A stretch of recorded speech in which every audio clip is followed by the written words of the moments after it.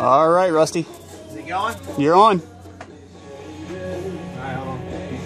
Need one of those staple and come back moves. Oh, hi! Oh, hi! I didn't see you there. Cut the music. I was going to say cut the music just for a second. Yeah, because YouTube will... Yeah, exactly. Alright. Well, my family's a weird one. Well, come over here and act like you're stapling in on this side. B-ball.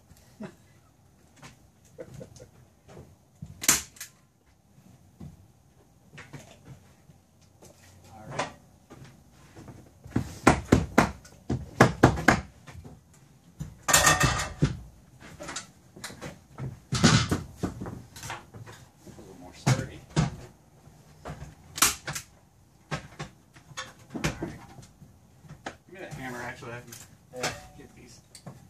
3, 2. Hi, and welcome to Tech Station TV, off-site, off-camera, whatever you want to call this. Off the rails. We're off the rails, exactly. We're here at Alan's house, and we're actually setting up what behind us. What'd you call this, DB33? This is what you call a DB3 sound dampening. It's... Start over again. I'm rusty. Alright. It's been a while. Alright. 3, 2. Hi, and welcome to Tech Station TV. My name is Rusty G. I've got Alan here. And we're stopping the tech just for a few minutes just to show you what's going into Studio B, a.k.a. Alan's house. We told you before, Alan's building a house, I'm building a house, and he's doing it a lot more hands-on. I'm doing a lot less hands-on. So we're actually here putting in, what'd you call this stuff here that we're putting up? This stuff is DB3. It's like a rubber felt material to help with sound dampening because a lot of audio recording is going to be happening here for Text Nation and also radio voiceovers, things like that. So I don't have the money to build a proper studio per se. So this stuff's about $200 for 100 square feet, which isn't bad for because you can look at foam and other soundproofing stuff, and it'll pretty much bankrupt you.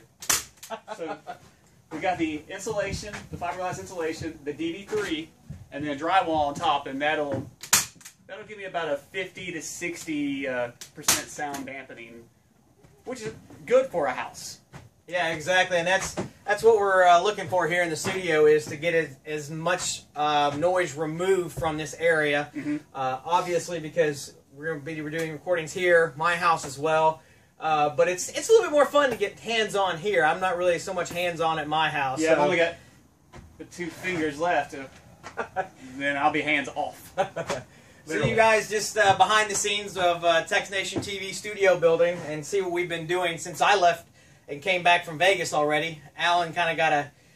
this is what I was doing. I was going to say, Alan got a head start on me on some of this stuff. So, but that's basically what we've been doing. So you guys stay tuned to Tech Nation TV. We've got more stuff planned for you in the future. Stay tuned.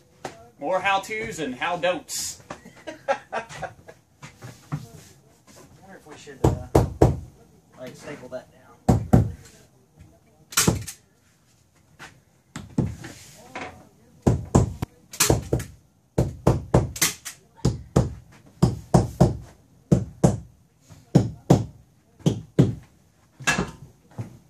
See if I even recorded any of that. You did, sir.